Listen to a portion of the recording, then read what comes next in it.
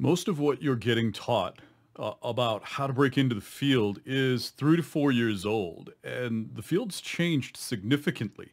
What used to be focused on to get hired 3 to 4 years ago is vastly different than what you have to focus on to advance your career today. So let's cover all of that.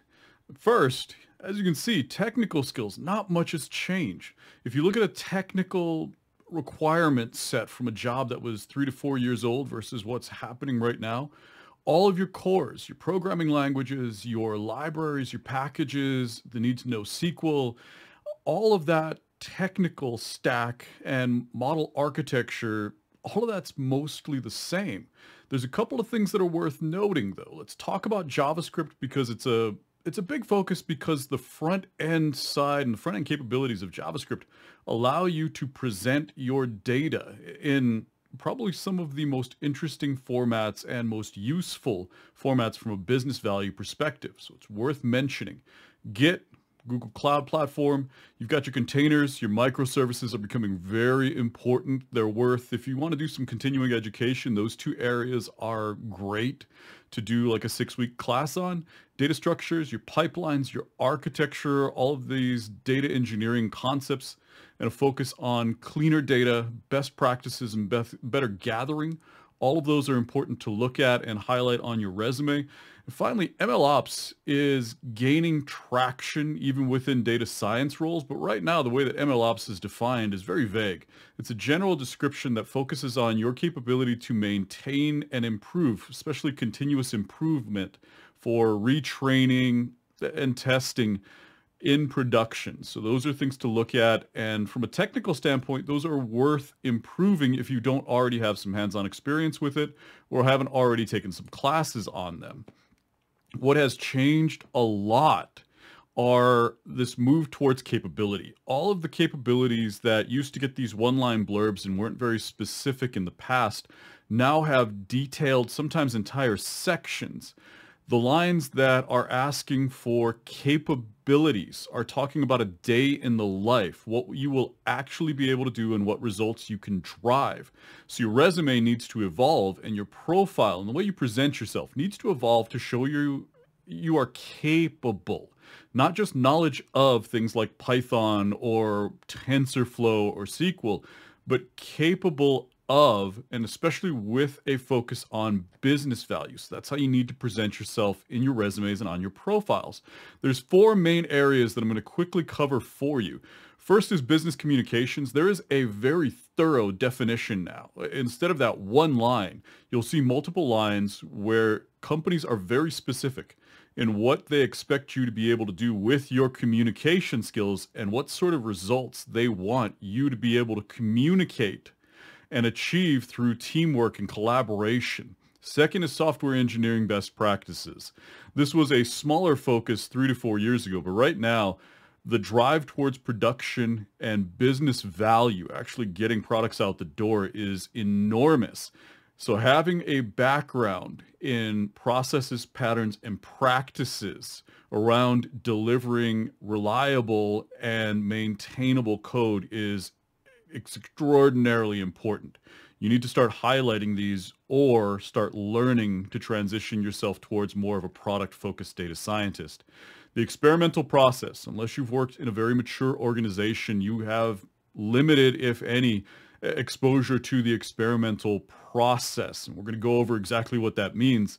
Finally, data management. The rise of the data engineer is reflected in data science roles requiring you to have the ability to gather data with best practices. The better the data, the more reliable the model, the more valuable what you deliver to production will be. That's a huge focus, and you need to have that on your resume and in your profile in order to attract the attention of hiring managers in sort of this new climate for data scientists. So I said, we have a formal, well-defined communications. It isn't just this vague thing anymore. So let's hit on the main points. What do businesses want you to do with communications? Well, what you're communicating is become very well defined because the business is expecting you to make recommendations. They want someone who is an active communicator. And that means you're recommending opportunities. You're going out there, you're finding these opportunities, you're identifying business needs, you're talking to customers, and there's a shift from just talking to other technical contributors to being expected to go out, talk to customers both internally and externally, and identify opportunities. You are being, I hate the buzzword proactive, but that's the best way to describe this. You are an active communicator, and part of that is being an active listener. You're able to ask the right questions to elicit business needs, to begin a conversation with users and people on other groups, your stakeholders, people who are talking about the goals that the organization has and that your solution needs to be a part of. So there's this concept of collaborative problem solving. You're working with other groups.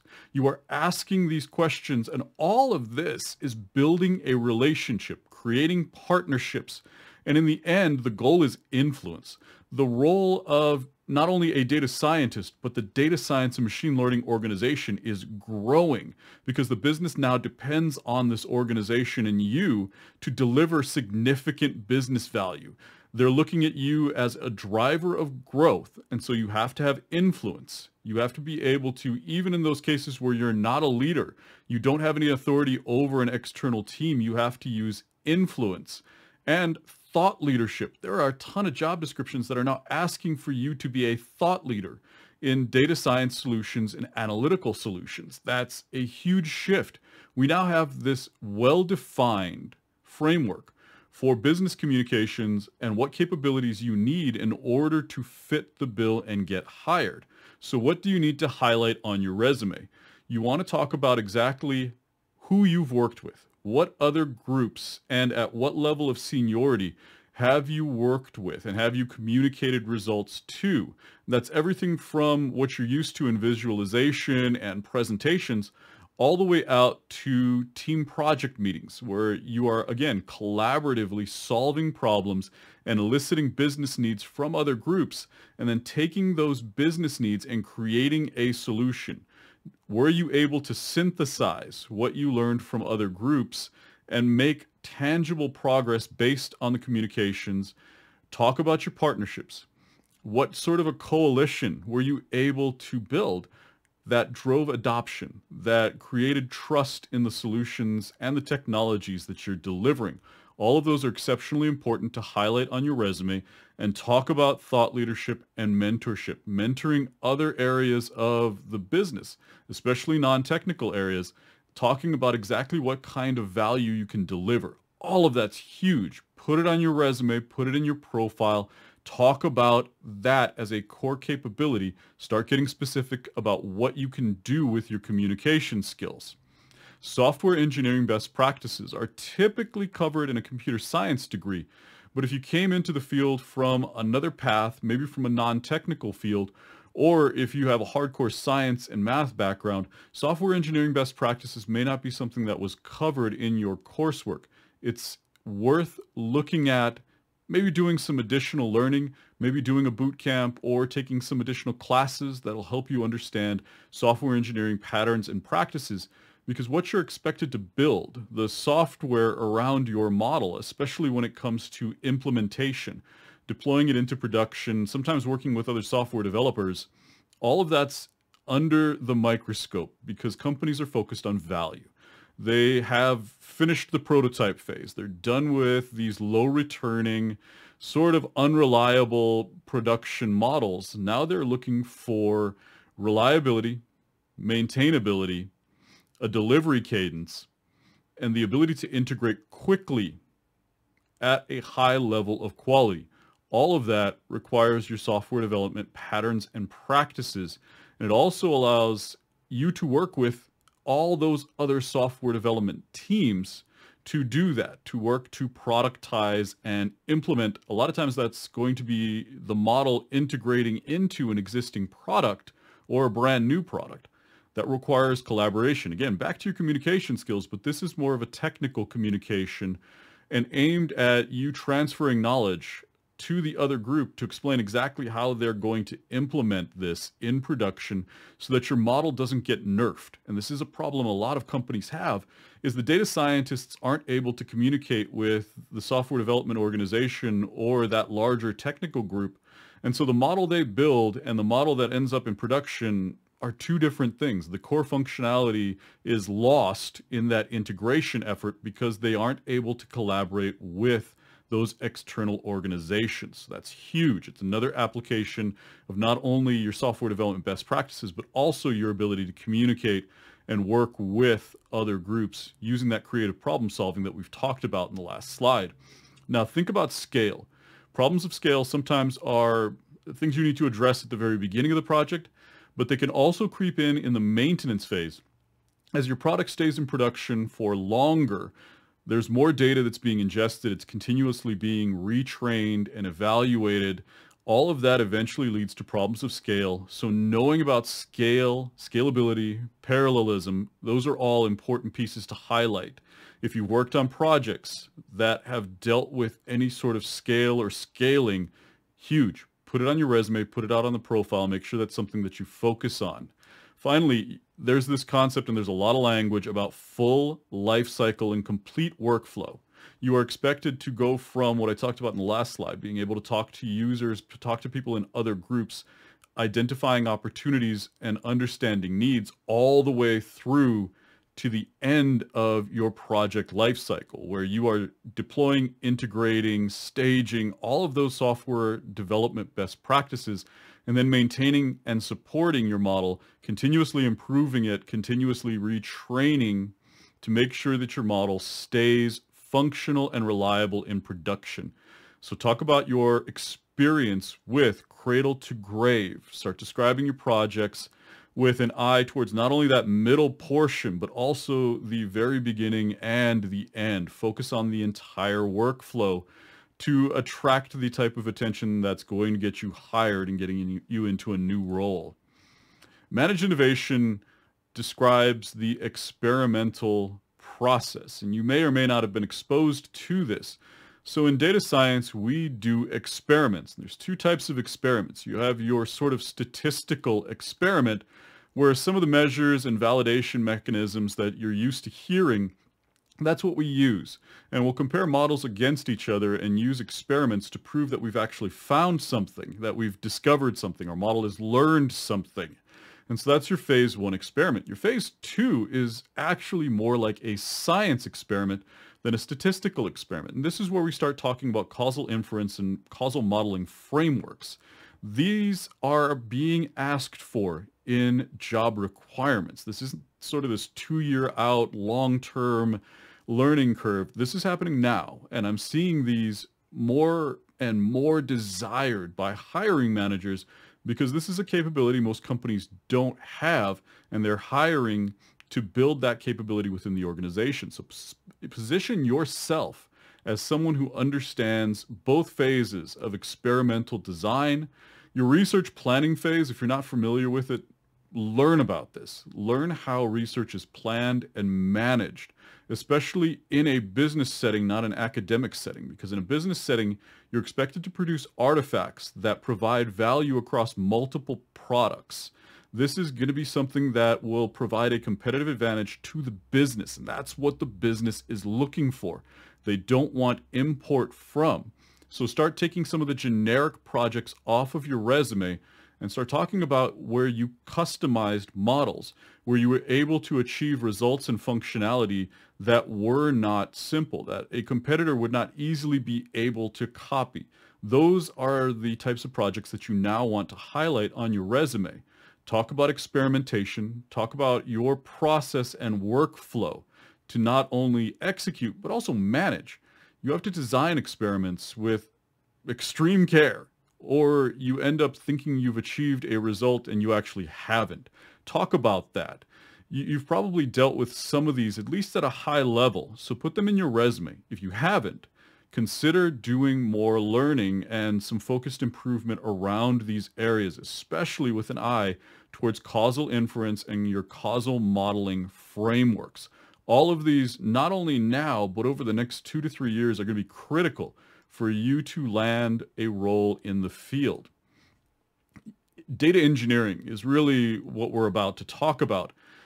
But data scientists are expected to take a more active role in the data phase of your machine learning workflow.